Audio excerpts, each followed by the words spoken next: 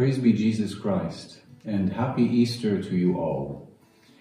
We are celebrating the greatest feast in the year, which is the resurrection of our Lord Jesus Christ.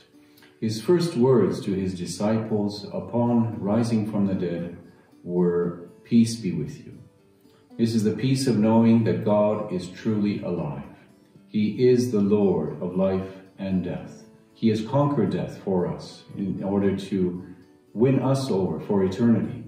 Therefore, we have reason to rejoice. We have reason to praise and worship God.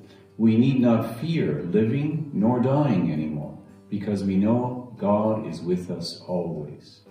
For this reason, we need not be afraid. In fact, the other words that Jesus said to his disciples were, "Be not afraid."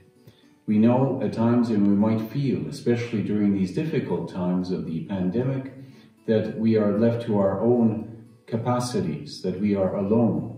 But we must always be certain as believers in God that God is with us.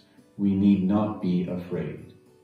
Therefore, let us approach Christ with joy, with praise and thanksgiving, by offering up our lives for him, in becoming a light for others, living in such a fashion that we become a blessing and light for others, so that others can recognize in us believers in the resurrected Lord Jesus Christ, people who are examples of his presence in the world and who know how to share his love and kindness with one another.